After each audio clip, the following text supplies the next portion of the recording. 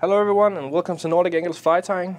Today we're gonna tie an instant classic and a fly that many fly fishermen has had in their box throughout their career, and that's the woolly bugger.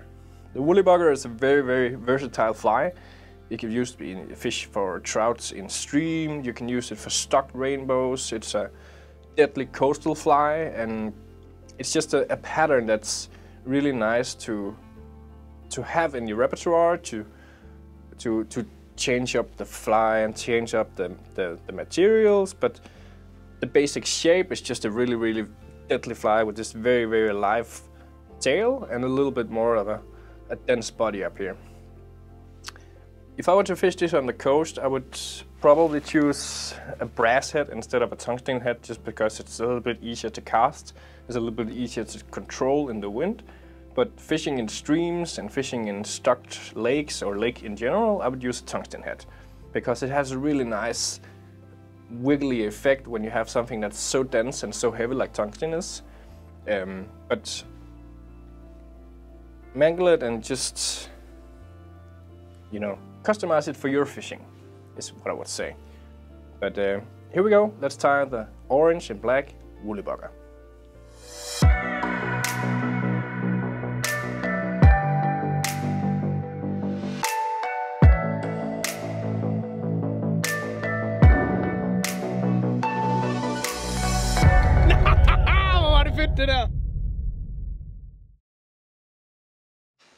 So we're gonna tie this fly.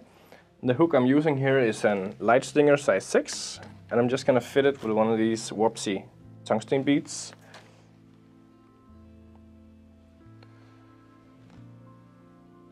Like that. I don't know what it is, but a fly with an orange head is just, it speaks to me. It wanna be fished. And I'm gonna take a black GSP thread.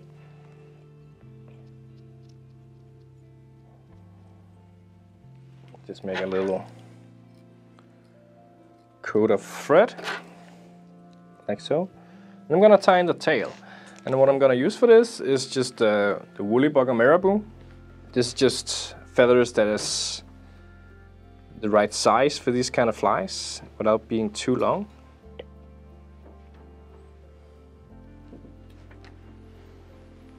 I'm just gonna take one of these feathers here and just gonna take the materials on one side, like that.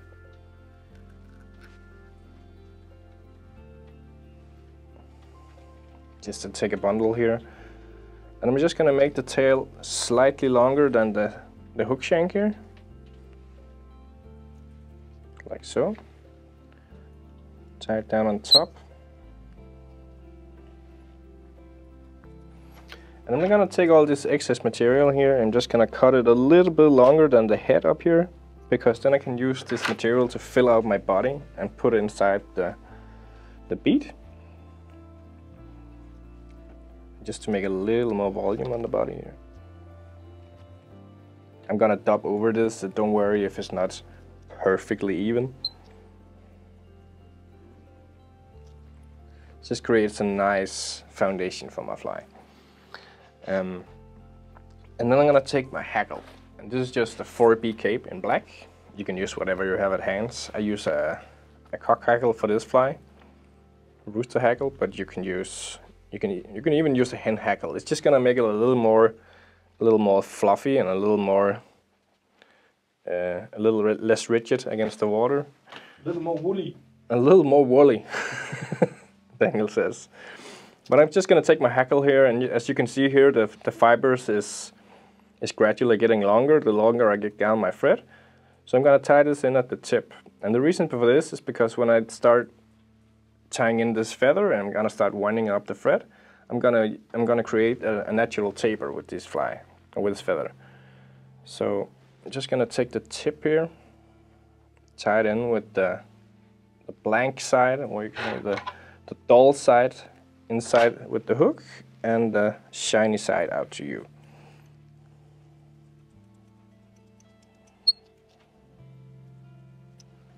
There we go. Always make sure it's fastened right before you go on because it's so annoying pulling out your hackle when you're starting to tie it in.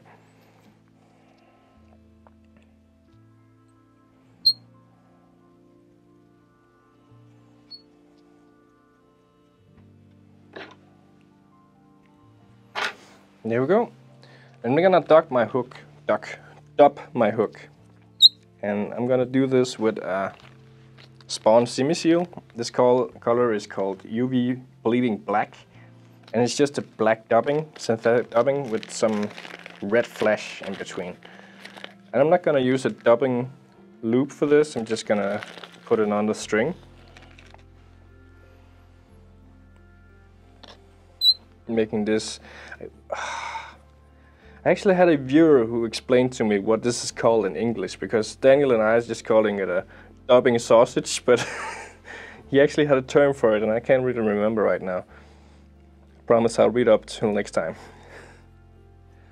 But I'm gonna make this dubbing rope, sausage, call it what you want, and I'm just gonna start dubbing all the way down, where I just fastened the hackle, and I'm gonna create a slight taper in this dubbing as I go up here.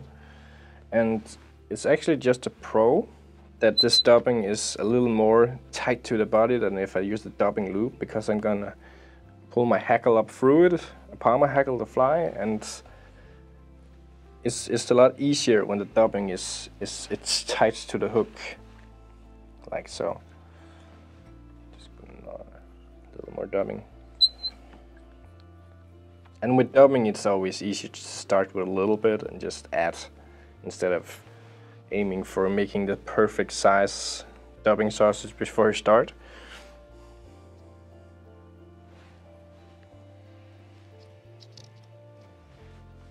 And a little more at the head here.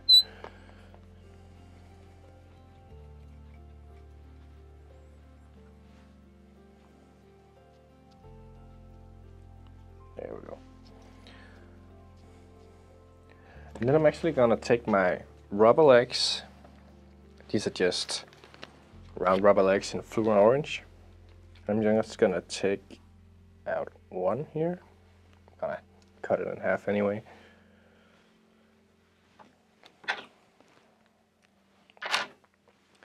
And we're just gonna take these and put them on the thread,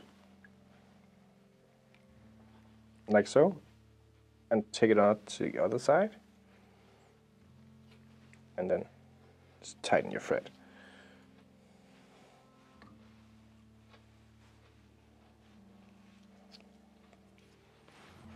One more.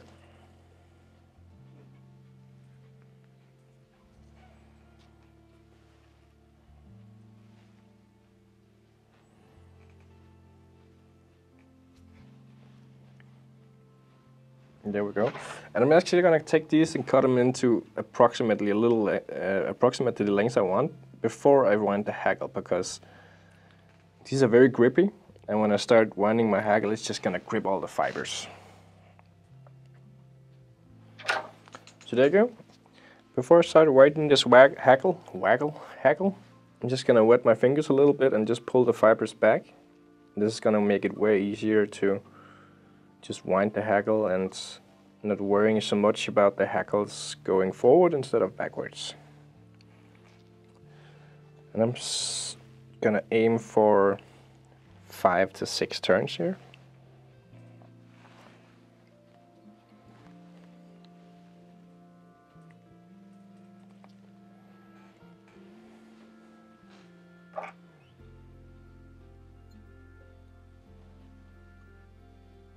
You can see how these legs really want to grab onto the hackle fibers, and it takes a little bit of fiddling, but it's doable. And I'm actually going to take this last hackle turn here, and I'm going to put it in front of my rubber legs here.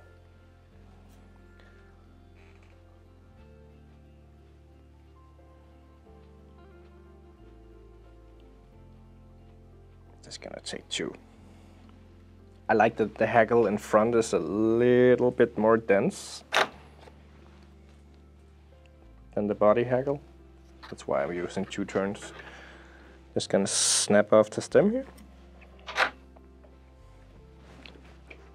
I'm just gonna pull everything back here and just gonna take 3 or 4 turns. Be careful not to take 10 turns of thread up here, because you're fast gonna make a little bit of a gap in between of your head, and that's not nice to look at. So I'm just gonna make my thread go in between here.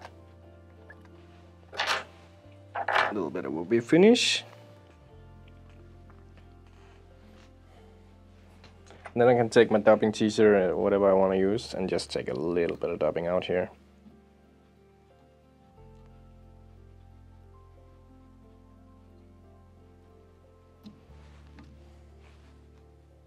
Making sure I don't put it underneath the hackle, because then it's all gonna fall apart. And it can be a little bit tricky with a black hackle on black body, but kind of see where it's going.